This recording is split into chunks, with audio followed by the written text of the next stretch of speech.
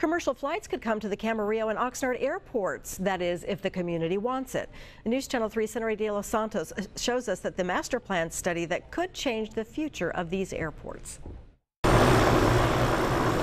Planes can be seen coming and going from both the Camarillo and Oxnard airports. Most of the activity is from private flights. Now the Ventura County Department of Airports is asking the community for feedback on what would make the airports better. Are you looking for services we offer today? Or are you looking for something totally different?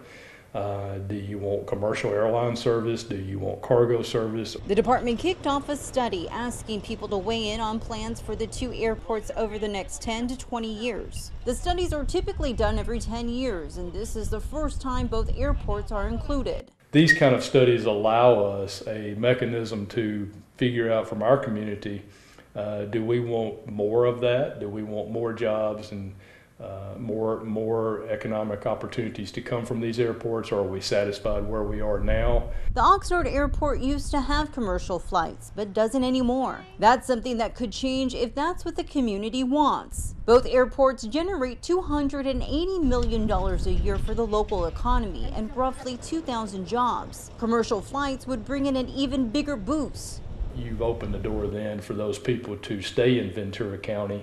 And what that does is that supports your local businesses, your restaurants, your hotels, all of your tourism type businesses, your downtown shops. The master plan study started in November and takes nearly 16 months to finish. The first of 4 public workshops will be held on Thursday at 2 o'clock. Community input along the way is going to be really key to helping us end up with a plan that we can bring to the Board of Supervisors for adoption. The workshop will be held virtually, and you can find the link on our mobile app and website. In Camarillo, Senator De Los Santos, News Channel 3.